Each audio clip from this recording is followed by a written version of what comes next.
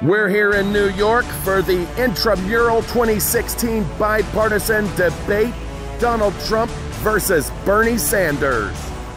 My fellow Americans, I am running for president so that in the unlikely event that I am elected to office and there's not an immediate military coup d'etat to take me out of power, this country will engage in an unprecedented revolution politically to take on the billionaire class. Because in a society where the top 1% of the top 10% of the top 1% of the top 10% of the top 1% of the top 10%, for those of you not tracking it, that's 0.00000001 of the top 1%! This is a great country. This is a great country. This is a fun place. And I promise, I'm killing everyone in the polls. I can guarantee you this. I'm killing everyone in the polls. And if I'm elected president, I will kill everyone. I promise you that. I can promise you that.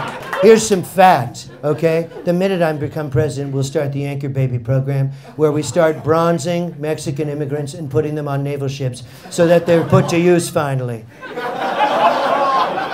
I'm just saying, bronze them and make it a real thing. No, it's no longer an offensive metaphor. Now I know what you're thinking. I know what you're thinking. Bernie, you look like you're running for president of the Muppet Show.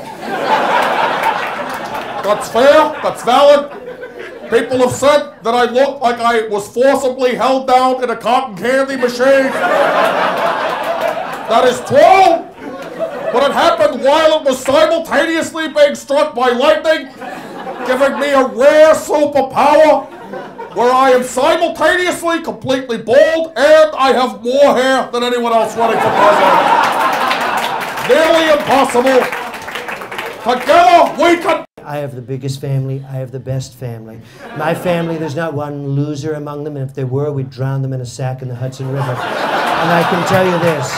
I'll promise you this right now. There's a reason I named my daughter Ivanka, because I want to fuck her. And I promise you this now. Family, you want to keep family tight? Well, my family's the tightest, specifically my daughter. I bred her to be so tight, and when I marry her, I'm marrying my daughter is what I'm saying. I'm marrying my daughter. I firmly believe that the country needs a figurehead like me as president.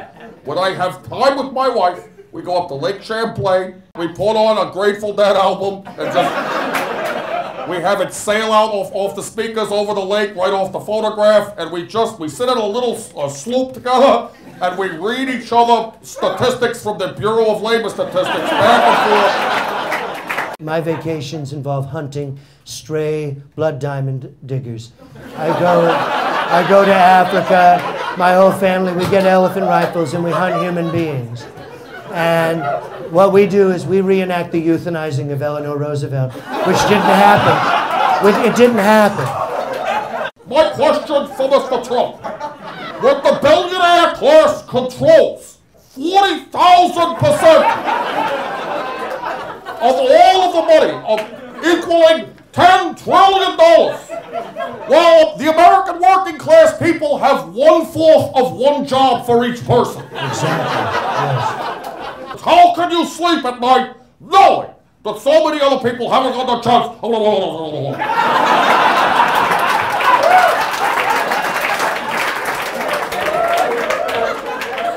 I want to answer the last part of his question first.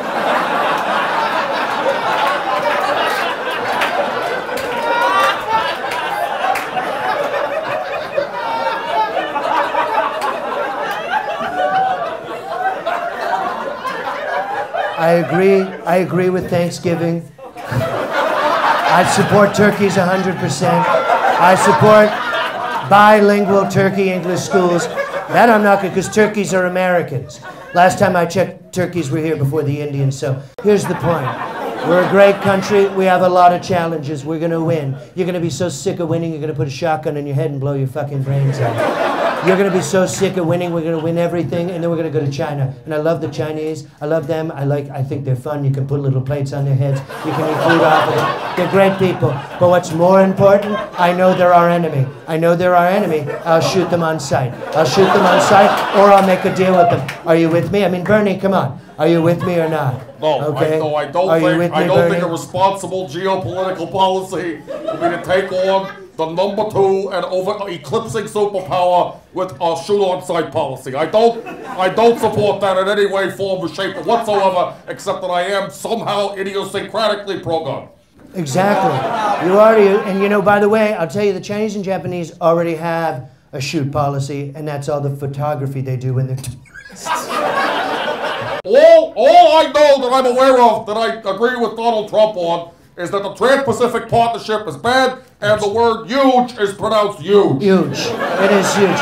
It's huge. And I agree with you. I think I think those are two huge things. I think, and I don't want to make a promise, but I don't want to make a promise, but I want to say this, and I just want to say it quickly, which is that I really believe, Bernie, if at the end of it, it's you and I on the dance floor, let's dissolve the parties. Maybe we could say fuck it all and, just take, do a trip across the country.